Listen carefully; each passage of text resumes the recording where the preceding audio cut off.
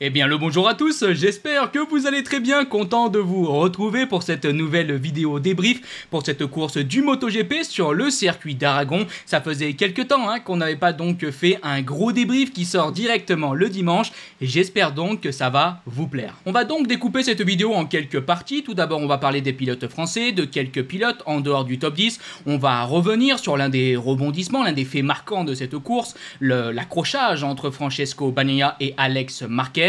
On reviendra aussi sur les performances des pilotes dans le top 10 et évidemment on discutera de ce podium. On commence donc par nos pilotes français et tout d'abord Fabio Quartararo qui jusqu'à cette course du dimanche était dans un week-end mi-figue mi-raisin, une journée du vendredi très compliquée mais quand même un top 10 lors de la course sprint et c'était selon moi une très belle surprise. Malheureusement ce dimanche il a chuté, je crois que c'est dans le même virage que sa chute qu'il a eu donc le vendredi.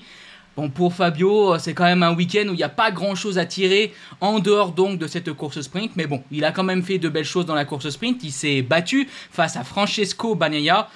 Bon, c'est pas quelque chose qu'on imaginait lors de cette saison 2023. Donc c'était quand même une image assez étonnante et qui, moi, m'a fait un petit quelque chose. Et ça a fait plaisir de voir un Fabio mieux que ce que l'on pouvait imaginer. Bon, bah, il faut quand même bien le dire, par contre, le dimanche, le week-end se termine d'une mauvaise manière pour lui. C'est comme ça, espérons des jours meilleurs à Misano. Ensuite, on a Johann Zarco qui, lui, a eu une très belle journée du vendredi. On en a parlé donc, évidemment, dans la vidéo débrief. Un Johann Zarco qui a été capable d'être dans les 10 de la practice. Il était donc aussi assez bien classé, du point de vue de la qualification, classé 10e. Donc, dans l'ensemble, c'était une journée du vendredi, mais aussi donc un samedi matin assez positif pour lui.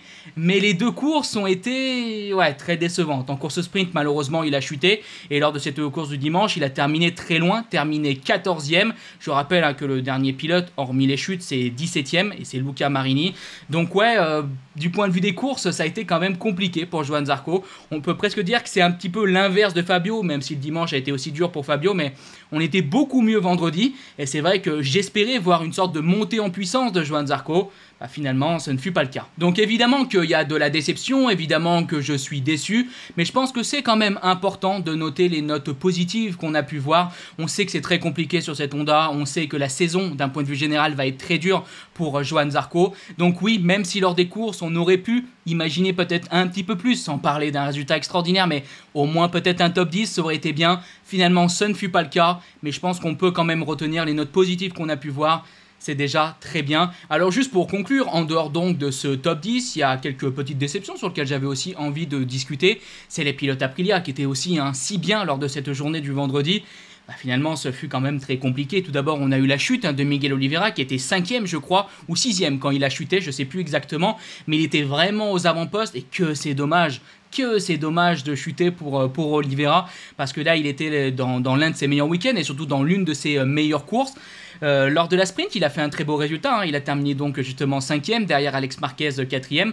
Donc dans l'ensemble, c'était un très bon week-end pour l'instant pour Miguel Oliveira qui était aussi dans les 10 lors de la practice.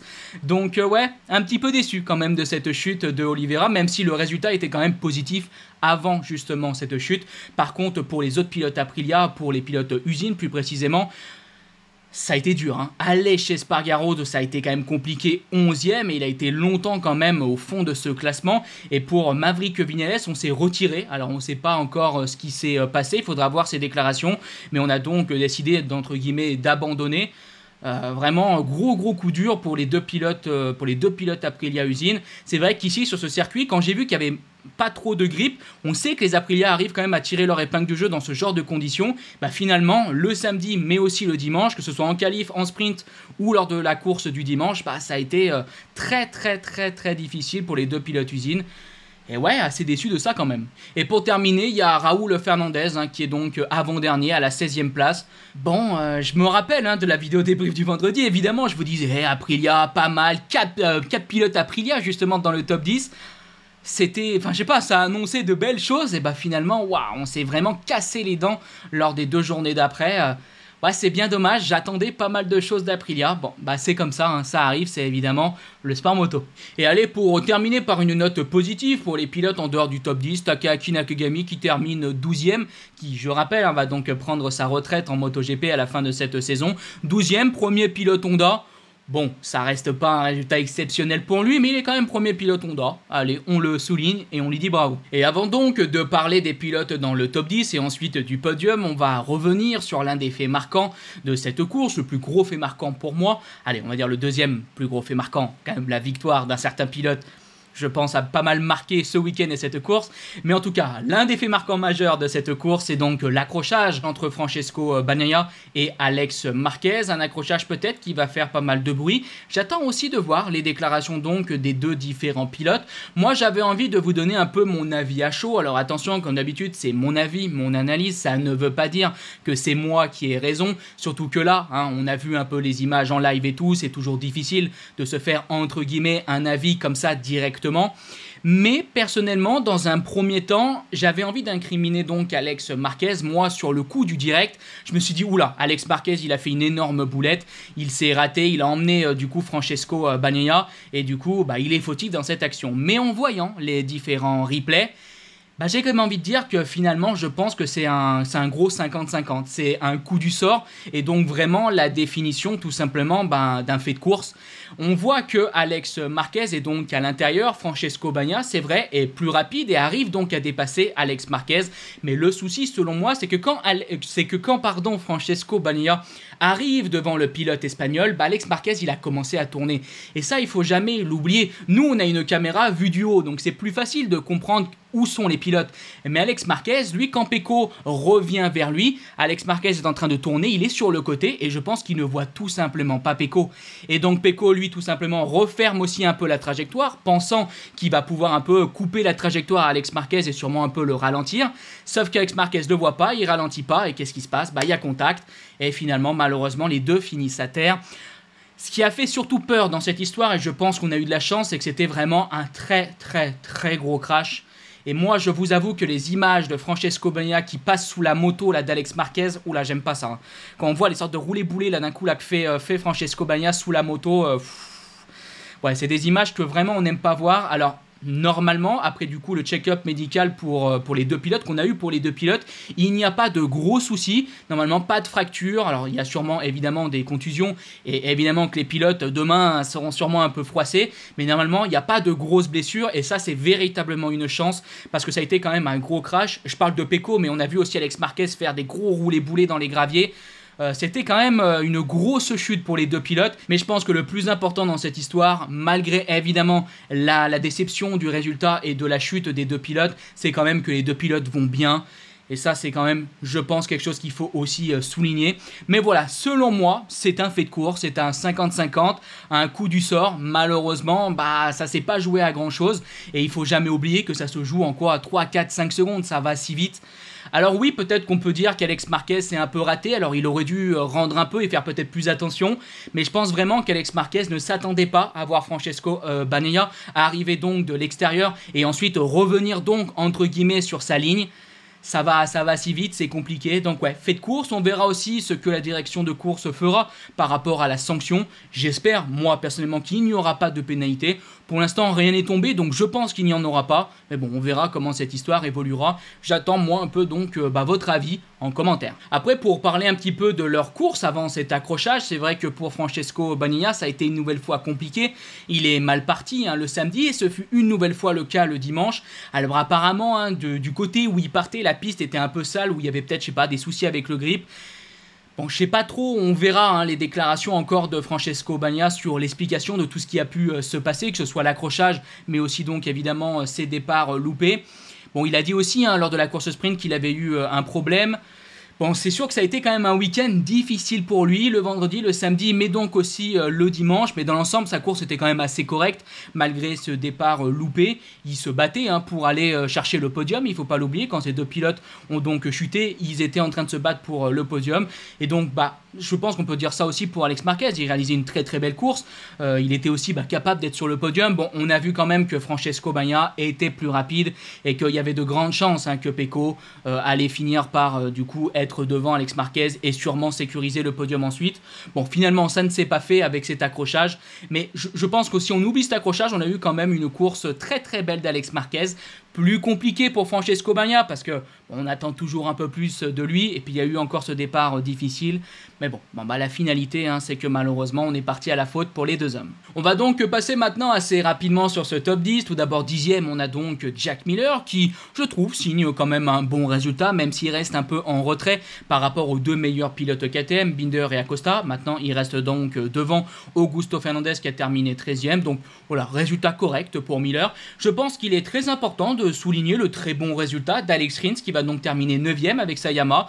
Comme ce qu'on pouvait dire pour Fabio Quartararo, c'était la même chose pour Alex Rins. Le week-end s'est entamé d'une manière très difficile pour les deux pilotes donc Yamaha. Donc aller chercher un beau top 10, bravo aux pilotes espagnols. On retrouve ensuite 8e et 7e les deux pilotes VR46, Marco Bezzecchi et Fabio Di Gianantonio.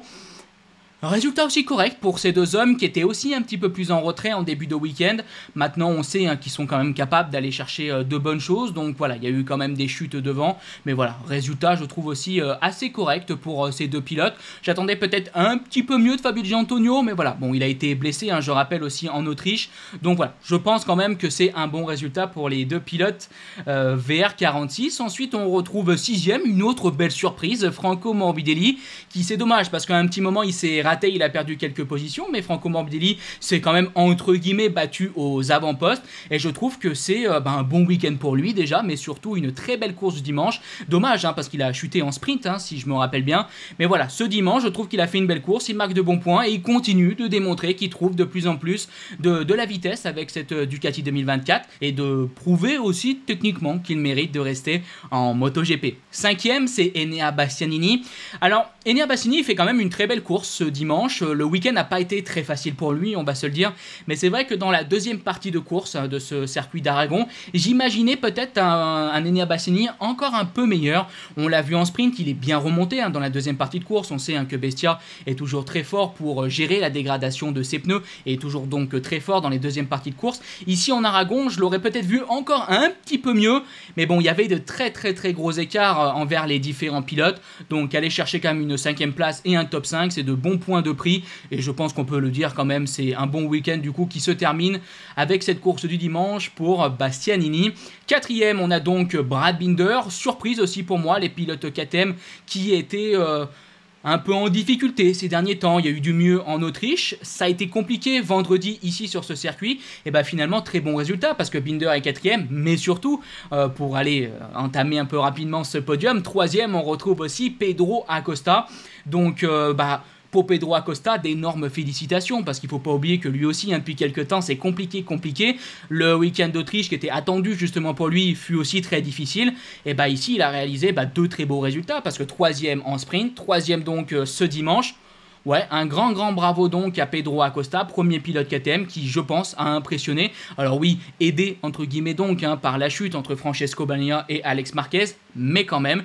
Et un bravo aussi hein, à Binder, 4e, qui signe un très bon résultat. Et pour continuer avec ce podium, un deuxième à plus de 14 secondes hein, du 3e, c'est pas tous les jours qu'on voit ça. C'est Jorge Martin qui, je trouve aussi, signe un très beau week-end. Il a donc terminé 2e en sprint et 2e donc lors de cette course du dimanche. Très solide, pas d'erreur malgré, hein, on le rappelle, une piste qui est piégeuse, une piste qui apportait pas beaucoup de grippe avec ce nouveau revêtement ou peut-être un peu la poussière. En plus, on a eu des problèmes hein, du point de vue des conditions météo, de la pluie, bref, ça a vraiment pas facilité le week-end de l'ensemble de la grille et je trouve voilà, que Martin, lui, dans ces conditions-là, est arrivé à tirer son épingle du jeu. Après, c'est vrai, pour être plus précis, je dis pas d'erreur par rapport au fait qu'il n'a pas chuté, mais il y a eu quand même un moment dans la course où ça a été très chaud entre lui et donc Pedro Acosta. Il a essayé de passer hein, le pilote espagnol et on était quand même pas loin de chuter. Donc bon, pas d'erreur, c'est on va dire entre guillemets, pas d'erreur qui a amené le pilote espagnol à chuter, mais c'est vrai qu'à un moment c'était quand même assez limite. Mais voilà, dans l'ensemble il a été très solide. Donc un grand bravo vraiment à Jorge Martin, deux très bonnes courses et on verra hein, juste après hein, le classement du championnat du monde, mais dans l'ensemble Jorge Martin a fait une très belle opération ce week-end. Le premier, je pense avec l'un de ses plus grands week-ends, en tout cas pour cette saison 2024, c'est sûr que c'est son meilleur week-end. Marc Marquez qui a été absolument exceptionnel. Premier en FP1, premier en practice, premier en FP2, premier en qualif, plus précisément en Q2, premier en course sprint et premier ce dimanche. Je peux dire, en tout cas j'ai envie de dire, week-end tout simplement parfait pour le pilote espagnol. Alors oui, techniquement, il n'a pas été premier lors du warm-up, mais bon, il y avait eu un peu de la pluie, la piste était mouillée. Je crois que Marquez a pratiquement pas roulé. Voilà, allez, il n'est pas premier pendant le warm-up, mais on peut quand même dire que c'est un week-end parfait pour lui. Je pense que vraiment, aujourd'hui, on a vu un Marc Marquez exceptionnel. Tout le long de ce week-end, on a vu un Marc Marquez exceptionnel qui avait un quelque chose en plus. Alors c'est vrai qu'ici, en Aragon, on tourne un peu plus à gauche. On sait que c'est un circuit qui plaît bien à Marquez. Oui, les conditions peut-être aident aussi un peu Marc Marquez qui arrive à tirer aussi son épingle du jeu dans ce genre de moment-là. Mais moi j'ai été bluffé parce qu'il n'était pas au-dessus des autres, il était vraiment au-dessus des autres et c'était très fort de sa part ce qu'il a pu réaliser. C'était du Marc Marquez comme on avait à l'époque, un Marc Marquez qui je pense on n'a plus vu depuis maintenant belle lurette. Je vous rappelle que sa dernière victoire en date en MotoGP le dimanche, c'était donc en 2021 sur le Grand Prix de Misano.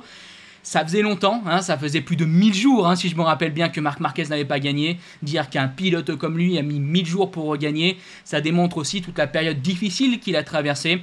Et je pense que c'est aussi important de le souligner. Je sais que tout le monde n'aime pas Marc Marquez et il n'y a aucun problème là-dessus. Chacun aime le pilote qui préfère. Marc Marquez, il est critiquable sur des points et c'est tout à fait vrai. Mais quand même, quand tu sais tout ce qu'il a traversé, tout ce qui a pu se passer ces dernières années depuis cette chute à Jerez en 2020, retrouver un Marc Marquez conquérant, aussi fort, dominateur, réalisant ce genre de week-end, moi ça m'a fait quelque chose quand même, ça m'a fait vraiment quelque chose et on a pu voir donc Marquez fêter cette victoire avec la manière, il semblait très heureux et je pense que c'est assez logique. Donc ouais, je me répète, je pense que là on peut clairement le dire, Marc Marquez a signé un week-end parfait. Hâte de voir ce qui va se passer maintenant pour les prochains week-ends. Est-ce que c'est un petit quelque chose qui va aider à aller en chercher encore un peu plus pour le reste de cette saison 2024? Vous allez voir qu'au championnat du monde, il n'est pas encore totalement largué. Maintenant, bon, je pense qu'ici, en Aragon, il y a eu plusieurs choses qui ont fait que... On sait quand même que la différence entre la 2023 et la 2024 est quand même importante et que ça sera... Je pense compliqué lors des prochains week-ends d'arriver à lutter face à Pecco ou face à Jorge Martin ou même face à Enea Bastianini pour du coup des victoires, des podiums et donc pour le titre de champion du monde. Je ne sais pas si on reverra ce Marc Marquez là pendant cette saison 2024, mais ce fut déjà vraiment un véritable plaisir de le voir au moins une fois. Et si ça se repasse encore une fois en 2024, et bah tant mieux. Maintenant du coup, j'ai vraiment hâte de voir ce qui se passera en 2025 avec une Ducati justement en 2025. J'espère qu'on aura de beaux combats et le pilote espagnol aux avant-postes le plus souvent possible. Et justement, on y arrive donc au classement de ce championnat du monde. On retrouve maintenant Jorge Martin avec 299 points et 23 points d'avance sur le deuxième, sur Francesco Bagnaia. Comme j'ai pu vous le dire, Jorge Martin a fait une très belle opération ce week-end, prenant donc de gros points. Au total, Pecco a pris 1 point ce week-end contre 29 pour Martin. Ça fait mal. Et troisième, Marquez récupère cette troisième position avec maintenant 70 points de retard sur Martin. Bon, il y a encore quand même un très gros écart entre Marquez troisième et Martin premier, mais bon, on verra aussi ce que pourra faire Marquez lors des prochains week-ends. Bref, il s'est passé pas mal de choses aussi du point de vue du championnat du monde. On arrive donc maintenant à mon avis général de cette course avec ma note. Bon, je vais pas mettre une note extraordinaire parce que bon, on a eu quand même un gros fait marquant, on a eu quand même cette victoire de Marquez. Ça m'amène aussi à faire donc ce débrief ce dimanche, mais c'était pas non plus la course du siècle. Je pense que je vais mettre 12 sur 20, voilà, 11, 12 sur 20.